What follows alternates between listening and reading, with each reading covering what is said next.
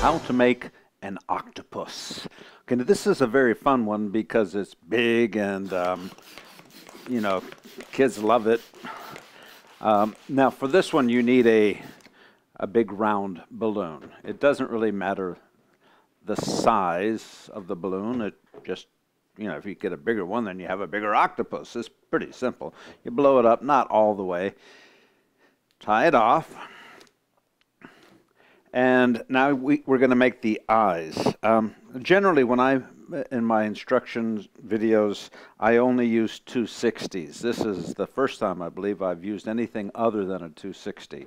But you need it if you're going to make a decent octopus.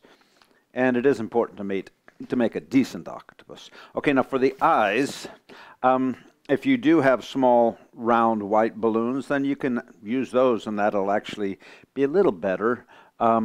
You just blow them up and twist it in half. But again, like I said, I like to use 260s for just about everything I do.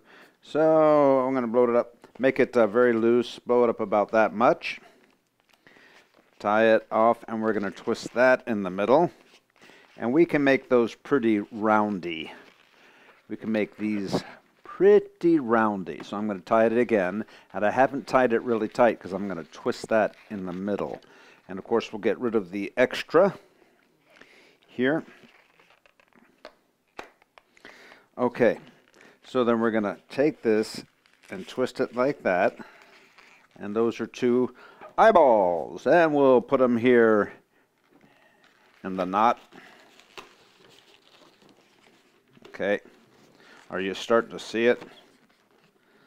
Now we're going to twist the legs, and we're going to need, well, an octopus has 8 legs, so we'll need 4 balloons because we're going to use them half and half. So here, I'll blow up this one right here, blow it up almost all the way, squeeze it and stretch it because you want it really flexible.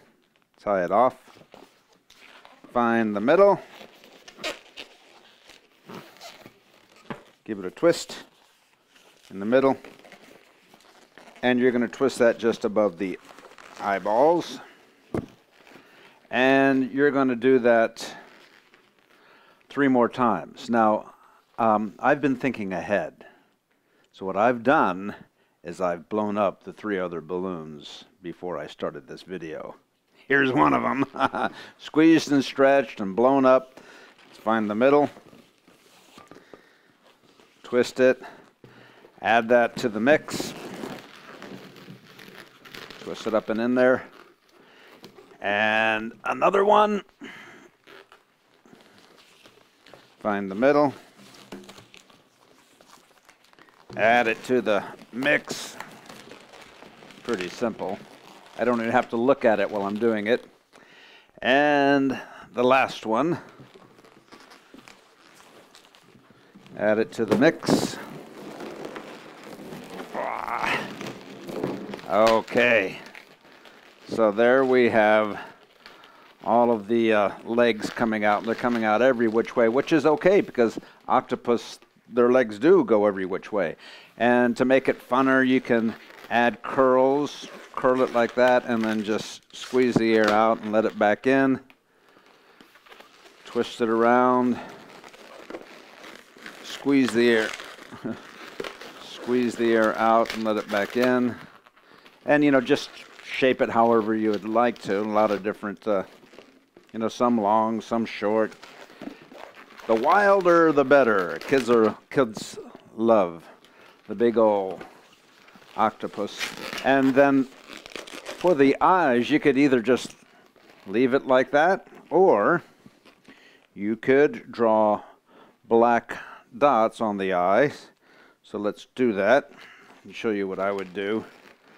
You can make it a kind of a goofier one by putting the pupils closer together.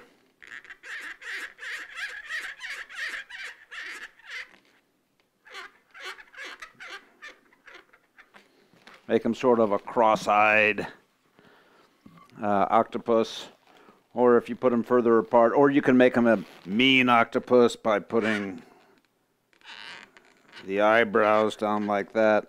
Use your imagination. And there, my friends, is a wonderful, crazy, wild octopus. We'll be back with more.